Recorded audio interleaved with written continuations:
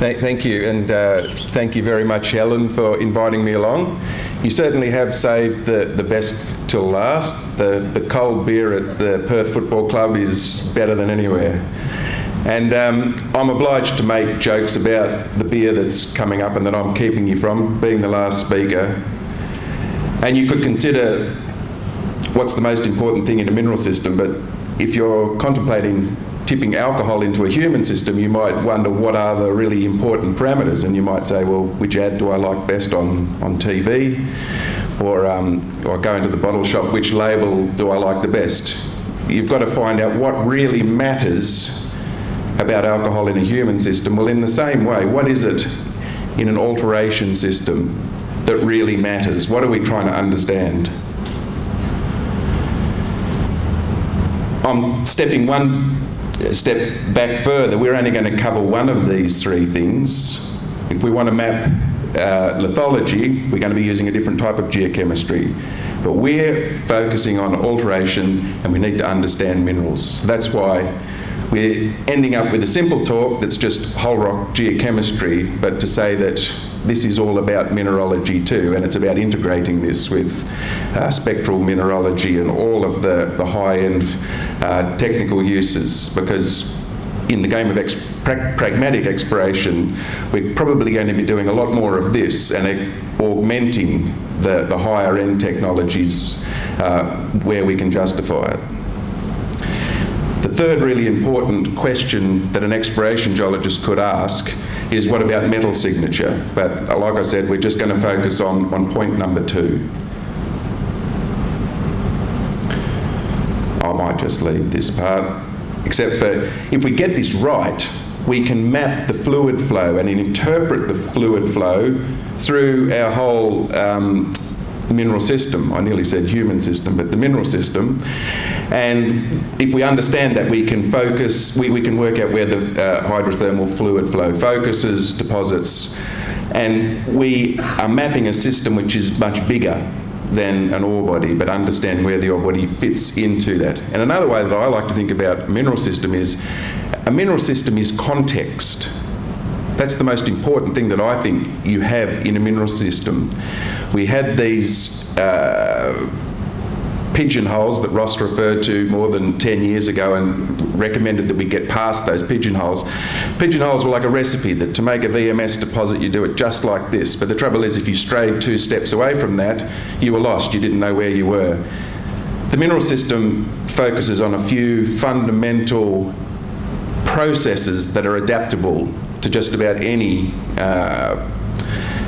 mineral system. And I guess what I'm about with geochemistry is we can add a whole lot more context, a whole lot more understanding to your interpretation of that flexible mineral system. So we're looking at alteration geochemistry.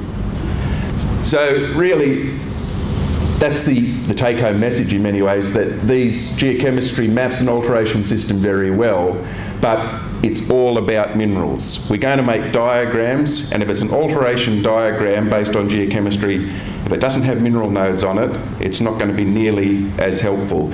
And of course, those who've worked with Scott Halley are going to recognise that a lot of that comes from Scott's work. But people who've been on a workshop that I run say this is very different to what Scott does. And both are true. A lot of this is cribbed from Scott's work, but each person is going to work in their own way with these problems. But what we 100% will do the same way is that when it comes to interpreting alteration, we've got to have minerals on our diagrams, and that's really the only reason I could justify being here.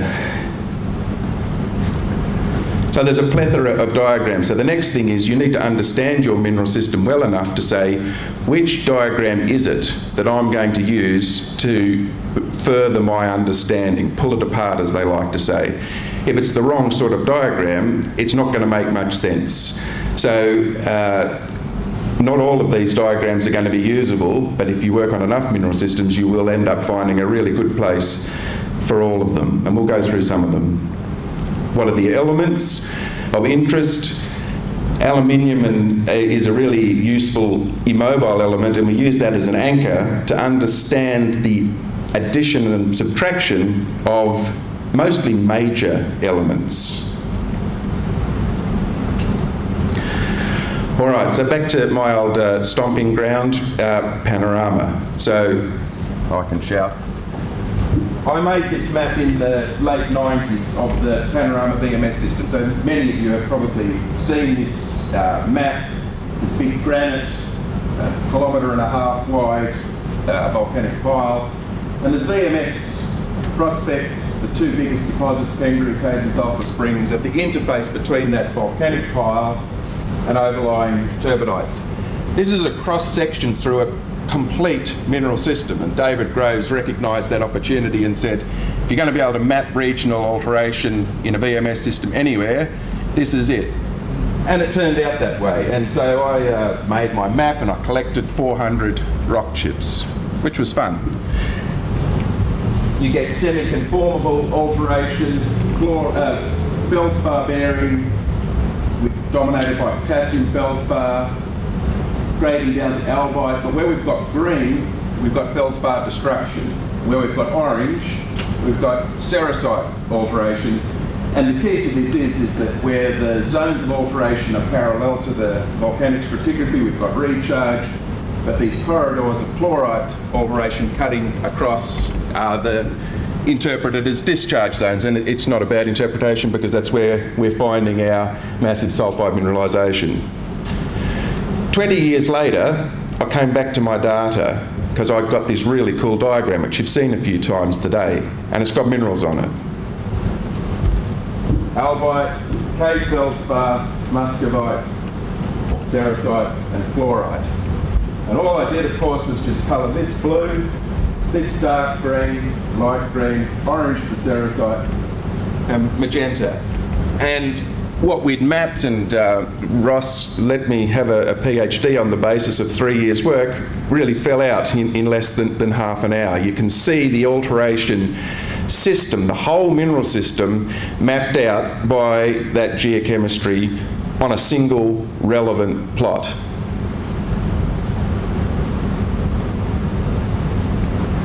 As Forrest Gump said, that's all I've got to say about that. All right, but we can look at these things a number of other ways. Another trick in the toolkit that I didn't have 20 years ago was the centred log ratio, which I find really helpful to doing principal component analysis.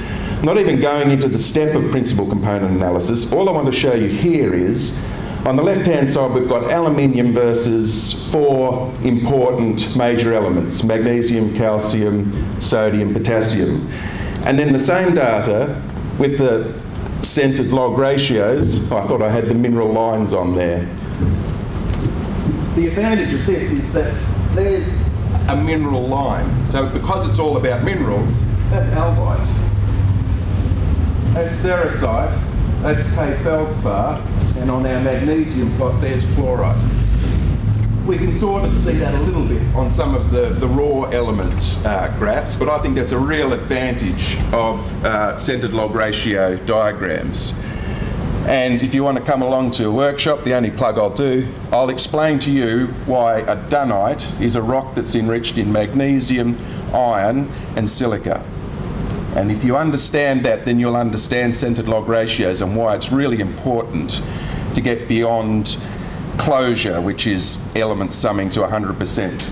It changes graphs like those on the left-hand side to something that we can interpret mineralogically, because that's what that enrichment in a dunite shows you. There's a vector in CLR space, which is iron, magnesium, silica with a slope of 1, because that's the composition of olivine.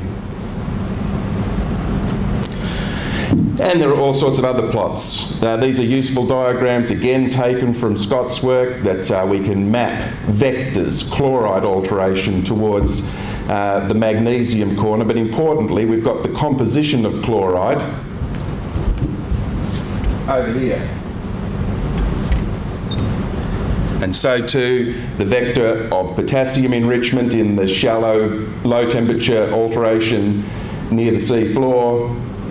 Albite alteration, that's high temperature. You might have noticed on the previous diagram, I forgot to say it was in a belt at the base of the volcanic pile. That's the epidote high temperature leaching, and it coincides with sodium enrichment. These are plots from the thesis, and they're not quite raw element maps. They show mass gain or mass loss. So white means no change. So we can see that the magnesium addition is clearly mapping chloride alteration, and we can also see with the map of copper beautifully that really profound copper leaching, and it is profound. In a mafic to ultramafic rock you have 1 ppm copper. It's complete leaching. My point is, those calculations with McLean and Barrett took a lot of work. We can understand the system. They're worth doing. They add an extra layer of understanding, but for a pragmatic exploration approach, I like that molar ratio plot.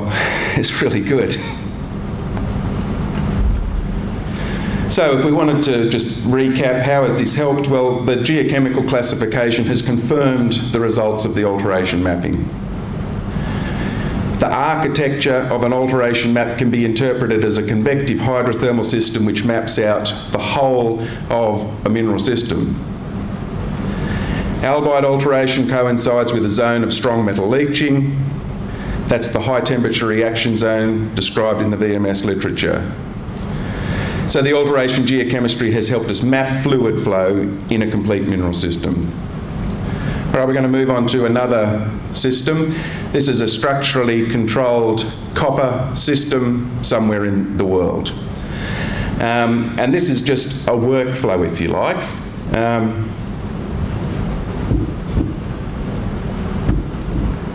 We're going to end up classifying some copper mineralisation, some zinc mineralisation, and some iron metasomatism, and some sodium depletion. So all the copper versus zinc, we can see, that's all we've done. Copper rich or zinc rich. And we can see the elements that coincides with. The copper rich mineralisation is also indium rich and it's tin rich, whereas the zinc mineralisation is lead rich. So we've got some important patterns already. Let's remove all of those because we don't want to classify samples twice. And this is showing aluminium versus iron, because in this system we've got a single composition pretty well. They're sedimentary host rocks.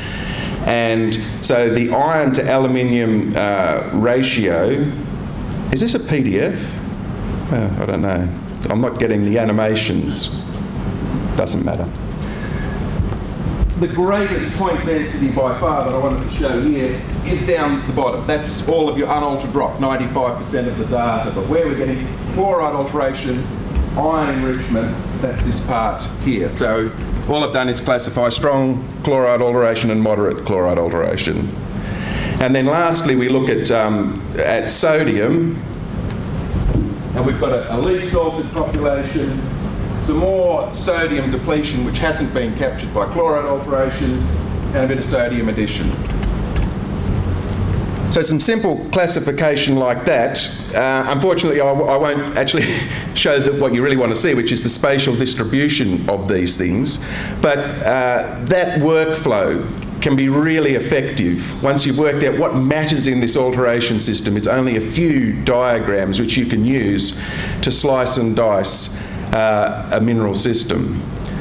In this same system, there was, if you look at all of the data here in that same aluminium versus iron plot, the iron addition is mostly chloride, but there's also sulfide. So what if we were interested in just isolating the chloride alteration? Well, what we could do is what we've done on the left-hand side, is let's take away the sulfur that's required to make galena and sphalerite, and let's then remove the iron and sulfur required to make chalcopyrite. You can read the rest of the steps. What we're doing is we're isolating that portion of iron owing to silicate. And once we do that, you see a beautiful line. And that's what we're often looking for on these XY plots, are lines. And that's a chlorite line. You cannot add any more iron to that rock because that's all the aluminium can accept to make iron-rich chloride. And you can see that there's 6 samples there, which the black dots, they're over-range sulfur assays. We've got a reading of 10% when actually it's a whole lot more, and that's why they're plotting where they shouldn't be. So it's very effective. The chemistry really works. Another really beautiful system, we're sort of moving away from alteration now towards mineralisation, the copper-iron-sulphur triangle. So we can see that this particular system is very much chalcopyrite. There's hardly any iron sulphide, and that same aluminium, potassium, well, last time at Sulphur Springs we had magnesium in the bottom corner. This time we've got iron. And again, it's just these vectors on these diagrams, and we can interpret that in terms of the alteration system that we created a few slides ago on that handful of XY graphs. I do principal components, so we'll have a look at that here. With these same data, why I do this, it's not the final flourish. I do this with a data set to understand it from the very beginning. I don't know a thing about this. I want to know what elements are going with what other elements. And doing a centered log transform before you do this is very, very helpful. And there's a few other steps, but if you do it properly, this is what comes out in this particular data set. Because we've got a lot of mineralisation, mineralisation is coming out on principal component 1, and it's lumping together the copper and the zinc as a lead, silver, copper, bismuth, zinc, sodium. So that's where we're getting some sodium addition in some of these samples, strontium and arsenic. Everything else is host rock. So if we have two metal associations on the same principal component, they're mutually exclusive. Mineralisation, not host rock, not mineralisation. And we see the same thing on principal component 2. We've got what I've interpreted as feldspar, barium, cesium, potassium, maybe feldspar and white mica. It's the not chloride altered sediment versus iron, cobalt, indium, manganese.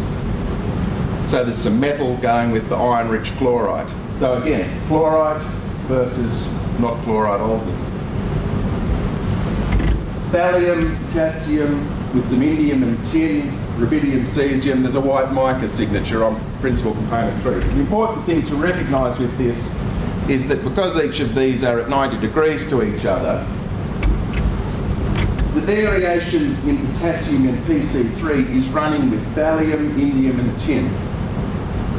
It's isolated that potassium variation from the potassium that's varying sympathetically with barium, sodium and so on. So that's more your feldspar, that's your white mica. And that's what we want to do, get away from raw element maps where all of these processes are mixed together and start isolating element associations, because they are what really matter in a mineral system. I didn't get down to principal, oh no, I'm not going to either. Principal component 7 actually separates out the copper from the lead zinc. But just at the higher level, what we can see here, just plotting principal component 1 versus 2, negative PC1 scores are mineralisation, positive PC2 scores chloride alteration. All right, now we're going to move on to Prairie Downs just to show one diagram, potassium versus thallium. And the mineral line here is the sericite line. Most of the behaviour of thallium is explained here by white mica, and we don't know whether it's white mica in detrital white mica or hydrothermal sericite. It doesn't really matter. The point of this diagram is we want to isolate that portion of the thallium that cannot be explained by the potassium-thallium relationship. Oh, Jesus. And it's these points here. So once you get above 3 ppm thallium, yes, you have an anomaly. But this point here is strongly anomalous. This point here is not anomalous at all. So down in that sub 2 ppm thallium, we need this diagram to effectively map where thallium owing to sulfide is plotting. and from a porphyry copper system somewhere in the world. I just wanted to return to this diagram to show, again, mineralogy, pyrite, chalcopyrite, bornite. So this particular porphyry copper system is pyrite, chalcopyrite dominant, not much bornite. Over here, where we don't have enough sulphur to explain the copper, we've got our oxide copper zone up at the top of the system. So lots of different diagrams for different purposes. Some of it is really just at the deposit scale. Some of it really helps us in the further reaches of our mineral system. So, it's all about mineralogy. So how do I do that? Collect good quality assay data, assayed by the right technique, and that's very commonly 4-acid ICP-MS. And for God's sake, don't skimp on the element suite. You'll use them all. Beethoven could not have written his symphonies if you left him without half of his notes. You need them all. Select the geochemical plots that will discriminate alteration minerals that are part of your mineral system. That's the recipe. You've got to be adaptive and work out what's going to pull out the key relationships in the job you're working on. And map the results and integrate your findings into a mineral systems model, and that's a flexible understanding of an ore system. Now it's beer time, almost.